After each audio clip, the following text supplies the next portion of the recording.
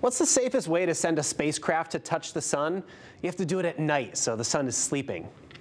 Oh, that is just... Boo! Yes, thank you. Boo! Okay, well, dad jokes aside, NASA did something super futuristic, and of course there's cool video. The Parker Solar Probe was launched in 2018 and has been speeding towards the sun since then. Recently, it reached its destination as it ventured into the corona. No, not that one. And definitely not that one. But the solar corona, made up of intensely hot plasma. It forms an aura around our star.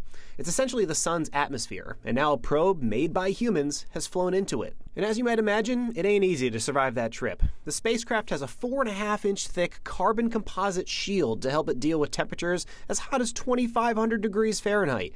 Hoping to avoid a modern-day Icarus flying too close to the sun, the calculations were precise to allow this probe to zoom past the sun at 430,000 miles per hour, making it the fastest man-made object ever. So how's the view from the sun? Well, this is actual video released by NASA showing streaks of superheated plasma flying past the craft. There are a couple of really interesting things to see here. That feature right there? It's the Milky Way, which is the rest of our galaxy with billions of stars like our sun. And then you see those two little dots there. That would be Jupiter and the Earth. That's us.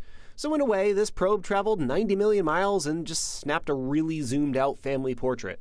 And scientists are learning a lot about the sun, which is kind of important considering none of us would exist without it. As for the Parker Solar Probe, it'll keep orbiting the sun, making 3 more close passes over the next few years.